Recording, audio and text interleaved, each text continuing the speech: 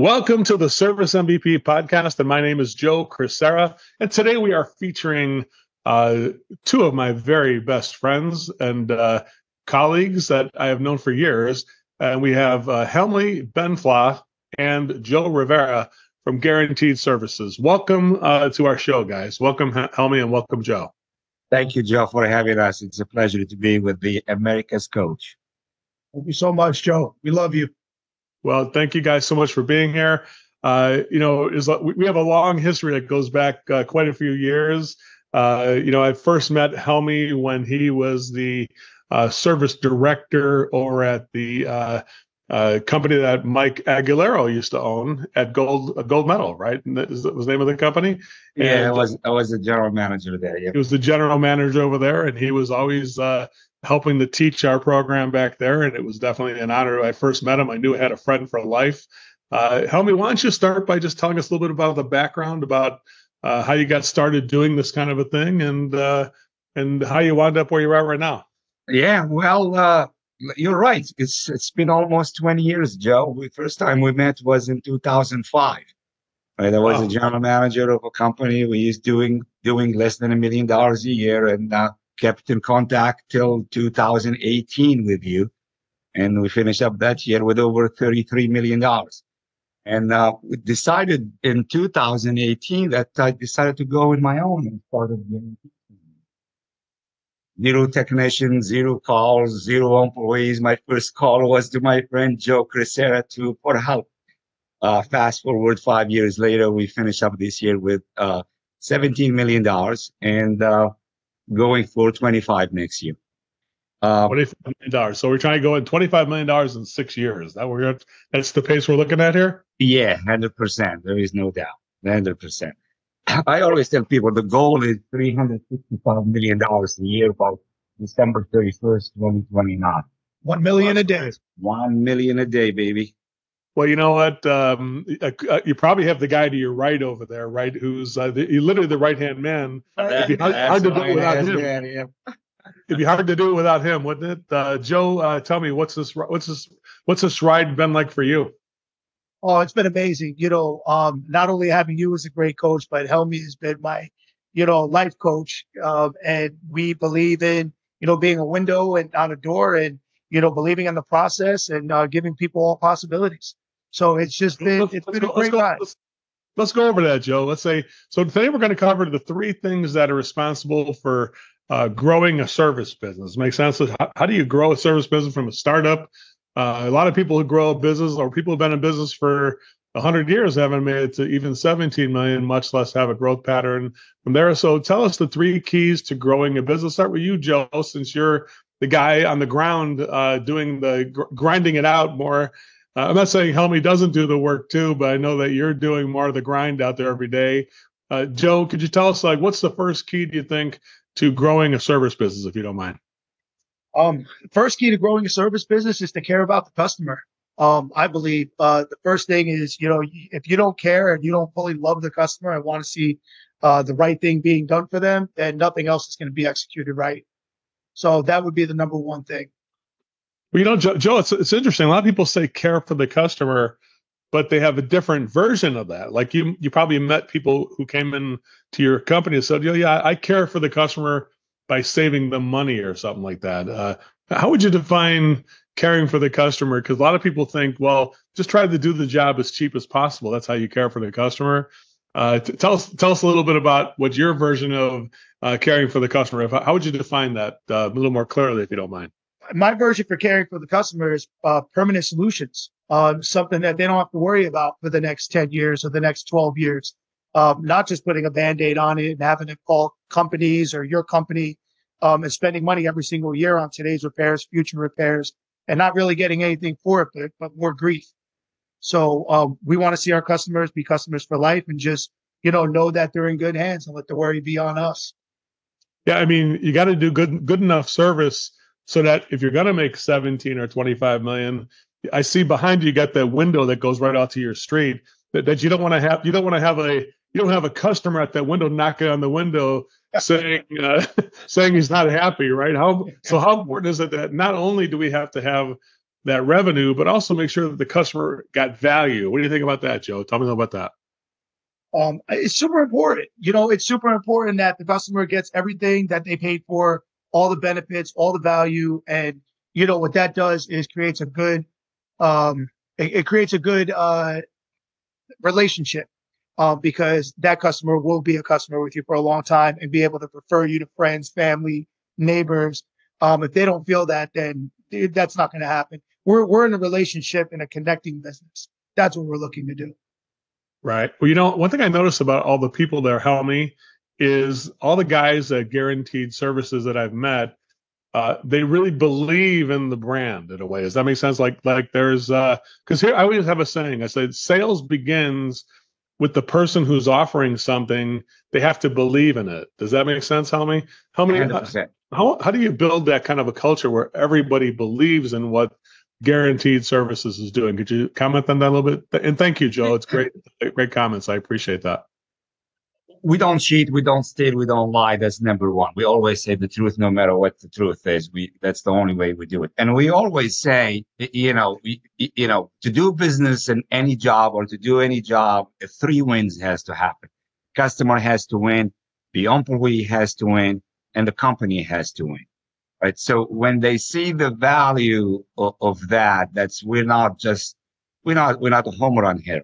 Right. We love our people. We love our customers, and they believe in it. They really, truly believe in it. And our culture here is fantastic. Everybody is having fun. And in the end of the day, everybody wins. Yeah. I think when you always notice that teams that are winning have a lot more fun. Does that make sense? Does that make sense? It's hard to have fun when you're not winning. Does that make sense, guys? It is absolutely fun to work here. Honestly, it is fun to work here. We have vacations together. We celebrate stuff together. Rent houseboats. Yeah. Houseboats. We go out to the Poconos and the hills together. We try to have a really good time at what we do. And I think that's what relates to the homeowner also. They know that if, the technicians are having a good time, the company's having a good time, and making sure it's done right, then it's just going to create a great product. Yeah. And you can check Google reviews to thousands of 5-star reviews. That's awesome. I think that speaks volumes, and I think I think from what I see, that's the best advertisement is a happy employee who believes in the company and believes in the value the customer gets, right? Now, what would you say number 2? I think you mentioned before something about the process. Helmi, you want to give us a little bit of thoughts on that about having a process and how important that is? Could you share that with us? Absolutely, 100%. It's like having a playbook in a football team. You need to know what are you doing. You need to know in advance. You don't make it as you go. So we have a process for everything. I mean, when we say for everything, including the cleaning lady has a process. All right. And you just follow it and makes the things very, very simple. We have scripts to say when we answer the phone. We have scripts to say when we go to people's houses. We have process how to handle paperwork here in the office. And you, in order to succeed, you have to have a process. First of all, you have to have the love of your guys that are working here, right? To say, if you earn their hearts, they give you their hands. All right. So that's the philosophy we work with. And then we have a process how to do things. Like when we bring in a new employee, we just show them the playbook. We call it the playbook. Right? We show him the playbook. He knows exactly what to do. He knows how to follow and training stuff, how to follow service MVP coaching, where to go. I mean, really, for every single move, there is a process. There is a playbook for. Well, I'll bet. I mean, Joe probably could speak to this. He's the guy who's training the process. He's like the main trainer over there. He's the implementation guy. He is. He's the guy who makes it happen, right? He's the guy who makes it happen. You kind of create the play. We kind of create the playbook, and Joe's like, okay, let me take that playbook and let's execute that playbook. Joe, what's it like when you show people the playbook? there's got to be some times where it's kind of a defining moment, right? Some people are like, "Wow, this is the best. You guys got this all mapped out. This is amazing. It's so much better." And there's other people who are like, "Oh my God, what are you doing? Babysitting me or what?" Like, you ever had that, Joe? You can notice that like instantly whether this is going to be a good fit or not. Even it all looked good until you show them the process. Tell us a little bit about that, Joe. What's that like? For most of the employees, I probably would suppose it's good because they wouldn't get to that point unless they were. Tell us a little bit about that, Joe. So for most of the employees, it's a sigh of relief. Because when you have it mapped out and when you have an accurate game plan, you can execute that game plan. It takes the worry away. The technician is coming in, their company, they want to know that, the plays work and all they have to do is stick to the process. When there is no process and, you're kind of, brainstorming as you go, that never makes for anything good. So Well, I would say more just a sigh of relief. Definitely. They know that we got to figure it out. All they have to do is our process and they're going to win. yeah, when you got the right person, it is like, oh, thank God I'm home. I found a place where I feel like I'm home here, right? It's very interesting. By the way, did forget to mention everybody here that this company, Guaranteed Service, is in New Jersey. Which, if anybody doesn't know this, like if I had to pick probably the worst place to start a business, it'd probably be New Jersey. The most challenging environment I could possibly have would be right there in New Jersey. I mean, although it doesn't seem to stop you, I still see those. All the employees are smiling, and you guys are having a great day all the time. It seems like I've never seen any doubt that you guys were going to be successful. What's it like? How would you respond to people who say, you can't do well with the government and the city and the states and all that kind of, because there's a lot of, it's difficult to operate a business there. Even just the traffic in New Jersey is tough to do. Tell me a little bit about that, guys. It's just the white noise, man. Noise. You don't need to hear it. You don't need to concentrate on it. You need to focus at what's going to move the needle. That will never move the needle. That will put you backwards. We focus on what we can do. Yep. Yeah, you just focus on things you can focus on. Yeah. Let's go over the third element. So getting the right process. How about implementing it? Tell them about that. And what's that?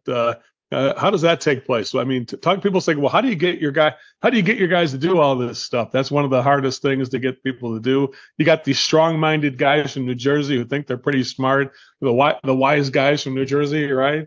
You got the heart of Tony Soprano and everybody over there, right? How do you guys get these guys to do what you want them to do instead of doing what they want to do? Go ahead there, Joe. Yeah. First of all, they have to believe in it. Have to really believe deep in the inside. They have to believe it, right? And then you get the guys that they don't believe in it the first time, the second time, the third time, fourth time, and you just keep going. You just keep going. Don't give up, right? And you just keep going. And then at one point they believe in it, and then they will say, "Wow, I told you, Joe, years and years ago, you changed my life." All right. And then the first time I remember I sat down watching in the total immersion system, and I'm like, why I'm here? Right. And after a couple of weeks, I could not wait to just join that training session. Right. And honestly, it really you changed my life. Right. And I'm grateful for it as well. But you have to believe in it. You really have to believe in the process. Once you believe in the process, it becomes natural to you. It becomes really natural. And it makes the implementation very easier, a lot easier when you are excited to come into the training, right? Then it makes it like, I mean, we got guys, Joe, they show up like 30 minutes before the training and they coaching each other, right?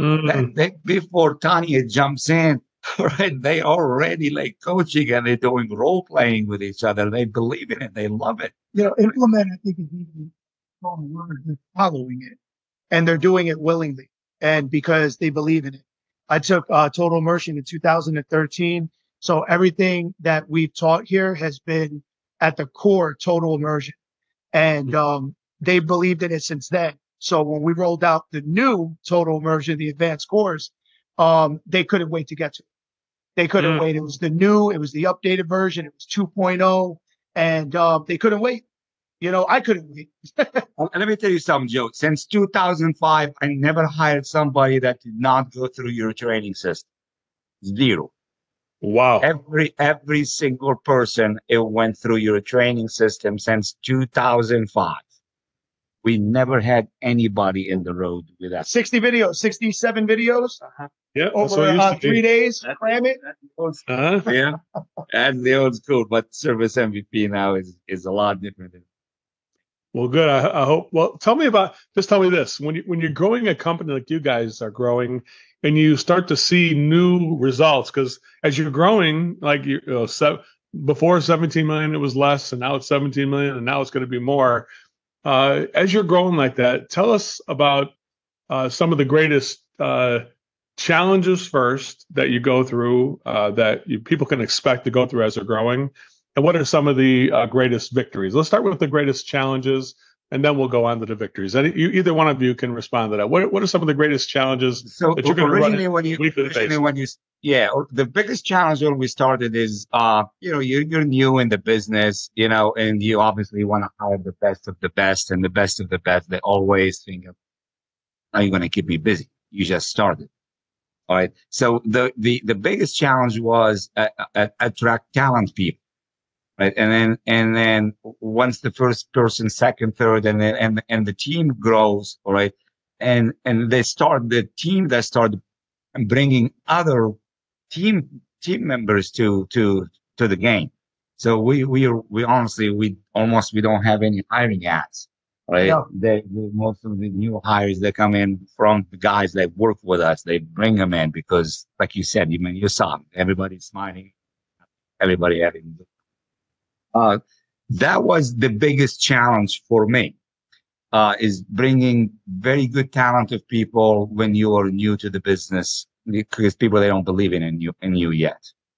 Would you say that you're looking at talent that you have to build, Helmi, in this regard as you're growing the company, or is it talent that's already finished product when you get them? No, talent that we have to, we grow from the inside. Right. We teach from the inside. We have our process. We have our training. I like to have somebody that really doesn't have any training. It's sometimes it's hard to teach an old trick. It's better with a blank slate. Yeah, sometimes. But you need to have the talent of that good personality. It looks good. Talk good, clean person. All right, that's the challenges is to that we went through. And going back to what I said earlier is finding somebody that cares. Listen, we could teach everything, but I can't teach care. Either you genuinely love people or you don't. And it's very hard to teach that. So that's what we look for. I've seen a lot of plumbers who are like, "Hey, my job is just to do plumbing. I'm not here to talk to people. I'm just." So you really have to care for people and care about the process you're following, right? Does that make sense, guys? We're servants first. Let's end on a good note, though. What are some of the what do you guys high five or you fist bump on a weekly basis? Tell us, what are some of those highlights that make you guys smile and laugh and have a great time? What are some of the things that happen that on a weekly basis that people can expect from the good part of it, not just the challenge there? We just had a meeting like an hour ago. Our January of 2023 compared to January of this year, we're up by 39%. Yep. That's the one that give us high fives to everybody. And then we'll look around and we survey all of the employees. We got 4.8 out of 5 of employees. Happiness. 80%. So that's what makes us really good, feel good. Numbers up, morale up, all right, and people that love to come to work, and that's what we really celebrate in the end of the day. Yeah, I think so many times people focus on financial growth, but what I'm hearing from you guys, really the whole theme of this call, has been focused on the personal growth of your people. Does that make sense? Joe, everything else, it follows, right? If you have a great morale and you're doing good by the customer and you're having a good time doing it and make sure you do strong work, the money follows. You turn around and you say, "Oh, wow, we did that much. Great." That's the fist bump, right? It's the reward. Hmm. Well, you know, they always say a good podcast starts on time, but a great one ends on time. I'm not sure if it's going to make it a great one because I think we're going a little bit over time, but I just wanted to say thanks to both of you for coming on today. What final words of encouragement would you give to the service nation that's out there about people who are seeking to grow their businesses? Anybody want to go ahead and just chime in, or Joe, either both of you can do it. Tell me, what do you think? What are your final words? Secret sauce, love your people, or earn their hearts. They give you their hands and they work for you forever. To create a process to the business. Every single step has to have a process. Create a great implementation and follow with training all the time. Never stop training. You always stop. You always do training and hold people accountable. They hold me to have their payroll check in the end of the week, right? Right. That's good. Good. Is that important? Is that important that they can? Because you allow people to hold you accountable too, right, Helmi? That's what I've seen so far. Everybody held me accountable.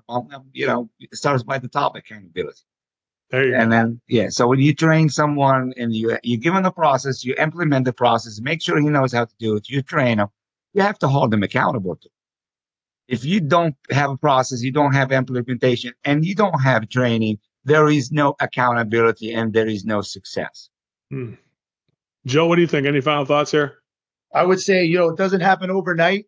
Practice. We're blessed to be able to, go out on 5, 6, 7 calls a day sometimes and be with a lot of different types of homeowners and personalities. So the more you practice, the more you stay in the game, the better you get. But it definitely doesn't happen overnight. It takes a little bit of time. But when it gets there and it clicks, you're a beast. Well, one thing I can tell you is my life improved 1,000% the day I met both of you. Thank you for being here on this show. I really appreciate both of you guys. And thanks for, I thought I was going to meet just clients, but I wound up having 2 of my very best friends. So thank you so much, guys. Thank you, Joe. Thank you. Good luck to you.